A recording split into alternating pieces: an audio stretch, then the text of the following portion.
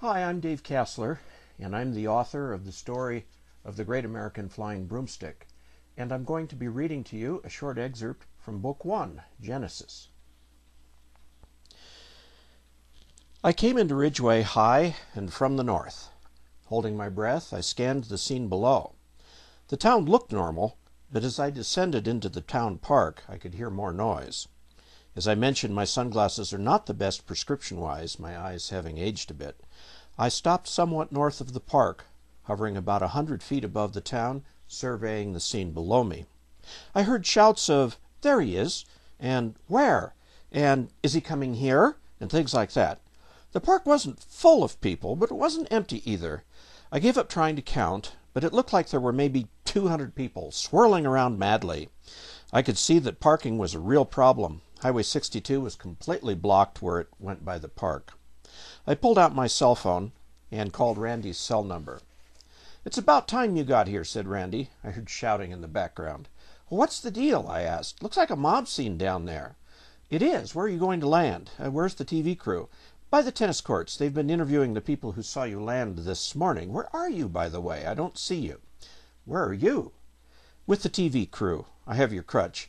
I've been giving them a little background information about you, like how you're totally crazy and things like that." "I'm swinging to the east. I'm north of the park, over the town shop buildings." There was silence for several seconds. Randy swore softly into the phone. "So you can fly?" "Yep. I'm afraid when I land, everyone's going to rush me." "It's possible, but all the law enforcement is right here. We'll clear the area." I thought for a moment. Let me do a couple runs around the park to satisfy people's curiosity.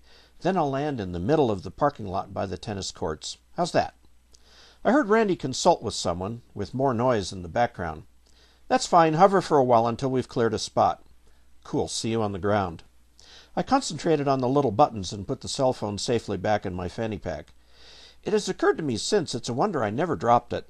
But as I don't make a habit of dropping cell phones, I guess the thought never came into my head until just now as I'm writing this. I moved closer to the ground, hovering at maybe 50 feet.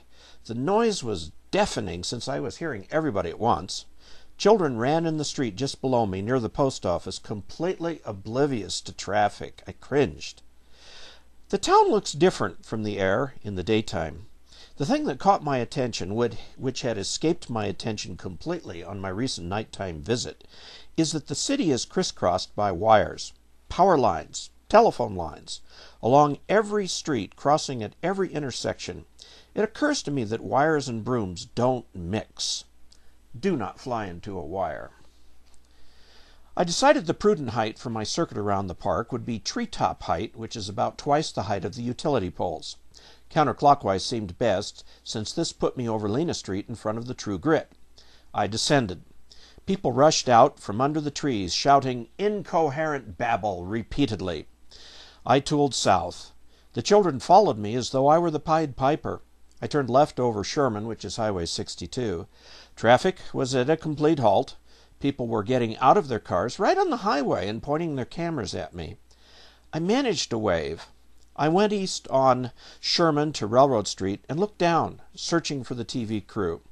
They were there, and it looked as though they had their camera aimed at me. TV vans are interesting affairs. You can tell the relative prosperity of a TV station by how fancy its van is. This was a rather paltry affair, a Ford Econoline van emblazoned with the TV station logo in faded paint. One fender, the front left, was crumpled a bit. I didn't see any kind of satellite antenna, so they must be taping things and then would have to get back to Grand Junction to do anything with it. I checked my watch. 2:35 p.m. They had at least a 2-hour drive ahead of them, more if they obeyed the speed limit, so the earliest they could get back was only a little before the 5 o'clock news. I'd better hurry.